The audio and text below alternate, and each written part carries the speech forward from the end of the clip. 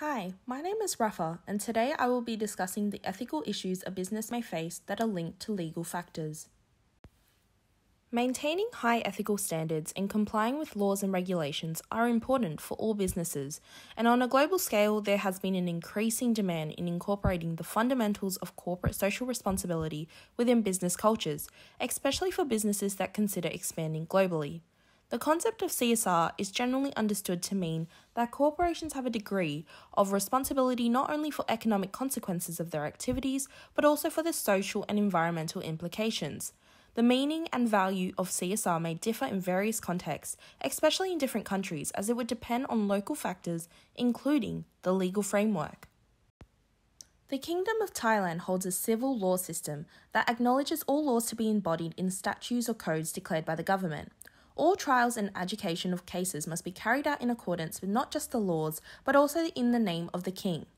The United States of America, on the other hand, hold a common law legal system in a federal system of government where laws are made in federal, state, and local levels in all 50 states.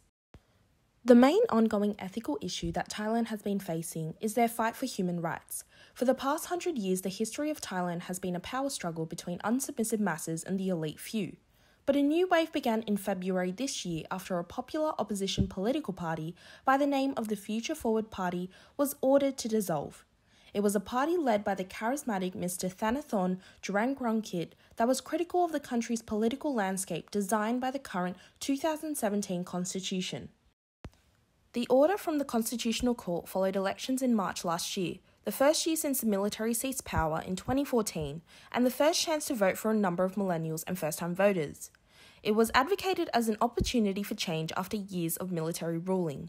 The Future Forward Party campaign addressed the high inequality rate Thailand holds due to the government's leniency towards wealthy families who monopolize many sectors of their market.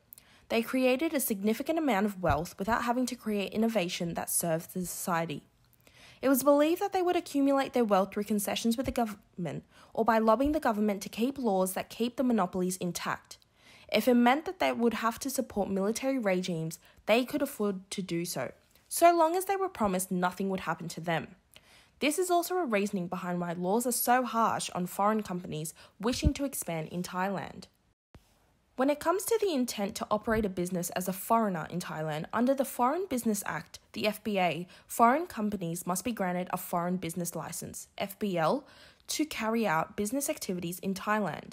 The requirements to successfully apply for an FBL are harsh and typically out of reach. The licensing procedure can take up to 12 months, and the outcome is uncertain, as the criteria is quite broad, ranging from good morals, beneficial to the economy, or in benefit to technology transfer, research and development. Thailand, my country, is not a democracy. Coup d'etat is normal. The latest coup was in 2014 when General Prayut Chan-o-cha, the current Prime Minister, staged a coup. Since then, the junta has cracked down on political opposition, suppressed free speech and human rights, taken control of large swaths of the media, brutally repressed all forms of dissent, and wrecked the economy for the benefit of the few. Those who stood in its way were thrown in jail or forced into exile. The main ongoing ethical issue that the US has been facing is the result of the upcoming 2020 presidential election. With the country in the midst of a recession and trying to fight an ongoing pandemic, there are stark differences in how registered voters who support either party view the importance of issues such as the economy and foreign policy. So far, within a 4-year presidential term, Donald Trump has dismantled over 10 treaties with international institutions, weakening alliances and creating uncertainty to the future of America's economy in trade investments.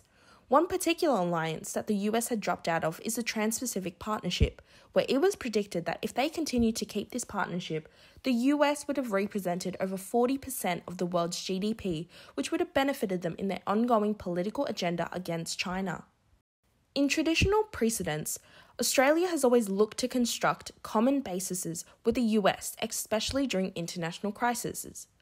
The COVID-19 pandemic, however, has proved different, with Australia's early success in addressing the pandemic and experiencing low rates of death in comparison with the US, who are still facing huge tolls of both cases and deaths.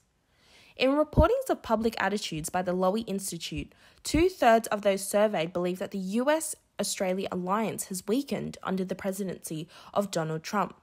The consequences of the close relationship between the US and Russia has been a factor in this matter, as this relation has sparked quite a negative reputation and their actions haven't suggested otherwise.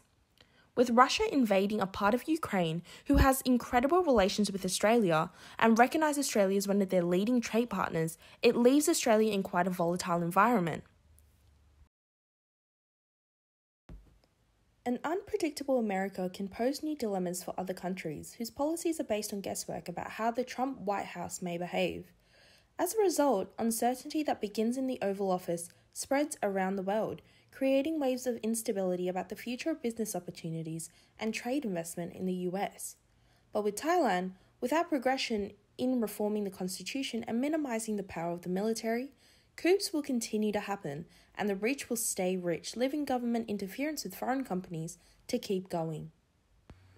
Thank you for watching, and the following slides will be my references.